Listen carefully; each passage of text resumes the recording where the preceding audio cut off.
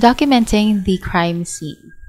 Alright, so when documenting a crime scene, we could do it by note-taking, photographing, and sketching. Documentation is vital throughout an investigation. Most people who go into law enforcement are amazed at the amount of paperwork and writing that is required. In as much as 70% of an investigator's job is consumed by these functions. In addition, photography plays an important role in documenting evidence and presenting cases in court. Okay.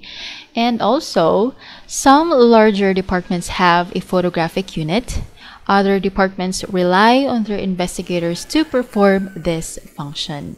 And often, both photographs and sketches must accompany written notes to provide a clear picture of the crime scene. In note-taking, it's not unique to the police profession. News reporters take notes to prepare stories. Physicians or doctors record information furnished by patients to follow the progress of the case or the illness. Lawyers and judges take notes to assist in interviewing witnesses and making decisions. And of course, students take notes in class and as they read. Quite simply, notes are brief records of what is seen or heard. The note-taking and report writing are often regarded as unpleasant and boring tasks. Yet, no duty is more important, as many officers have found, when they did not take notes or took incomplete notes. So, detailed notes can make or break a case. Inaccurate notes aid later recall and are used for preparing sketches and reports. Notes are also important throughout an entire investigation. So when do we start taking notes? We should start taking notes as soon as possible after receiving a call to correspond and continue recording information as it is received throughout the investigation. There were times where it is physically impossible to take notes immediately. For example, while you are driving in a car or in a motorcycle, or you are in a complete darkness and you cannot see what you're going to write. At other times, taking notes immediately could hinder obtaining information if it intimidates a witness or suspect. So whether to take out a notebook immediately in the presence of a person being questioned is a matter of personal insight and experience. Okay, so what do we write on our notes? We should enter general information first, the time and date of the call, the location, the officer assigned, and arrival at the scene. So, police departments using centrally dispatched message centers may automatically record date, time, and case numbers. And even if this is done, make written notes of this initial information because recorded tapes may not be kept for extended periods or may be unusable. So the tapes and notes corroborate each other.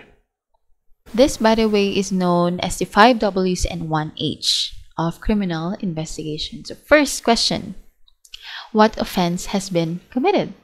Second, where was the offense committed? Third, who committed the crime? Fourth, when was the offense committed? And fifth, why was the offense committed? And last but not the least, how was the offense committed? So since we're already familiar with the 5 Ws and 1 H, how about we think of other questions that starts with 5 Ws and 1 H? Okay. And we should also describe the physical scene, including the general weather and lighting conditions. Witnesses may testify to observations that would have been impossible given the existing weather or lighting. So we should not also rely on the witnesses or suspects' testimonies all the time because they may be untruthful at times. Okay, So accurate notes in such conditions will refute false or incorrect testimony. We should also record everything we observe in the overall scene. All the services rendered, including first aid, description of the injured, location of wounds, who transported the victim, and how. We should also record the complete and accurate information regarding all photographs taken at the scene.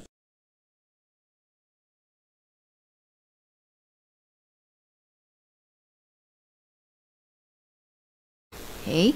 And as the search is conducted, record the location and description of evidence and its preservation. Okay. Record information to identify the type of crime and what was said and by whom. You should also include the name, address, and phone number of every person present at the scene and all witnesses. And more importantly, we should write or print legibly, especially when recording names, addresses, telephone numbers, license numbers, distances, and other specific facts. Okay? And if you make an error, cross it out, make the correction, and initial it. Do not erase, whether intentional or accidental. Erasures raise credibility questions. Okay? Another tip for note-taking, if you have a tape recorder or let's say a phone, you can use it to record your interviews. So when using a tape recorder, it has no danger of misinterpreting, slanting, or misquoting. But it can malfunction and fail to record valuable information. Weak batteries or background noise can also distort the information recorded. And it's also time-consuming, expensive, and subject to error. And check the recorder before using it, record the appropriate heading before beginning the questioning, and always play the tape back to ensure that the information is recorded satisfactorily. And last but not the least, supplement the tape with notes of the key points. So you should not rely alone on the tape recorder, but at the same time, you also need to take notes on a piece of paper. And one more thing before I end the discussion. Oftentimes, police officers or civilians use their phones to record videos or videotape a crime scene or interrogations. Videotape is particularly impressive in court. There are some precautions to take when recording a suspect's confession on either audio or videotape. The first is to recite the Miranda warning, of course, to the suspect on the tape and to ask if he understands.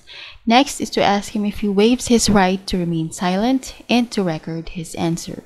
Finally, it's necessary to advise him that the session is being recorded and to ask him if he consents to that. Once all of these assents are on tape, the suspect may proceed with his confession. So probably the most important reason for videotaping a confession is to counter a defense attorney's repudiation of the suspect's confession or accusation of a forced confession, because a videotape can show that the suspect spoke freely without having his arm twisted, and it forestalls any false accusation.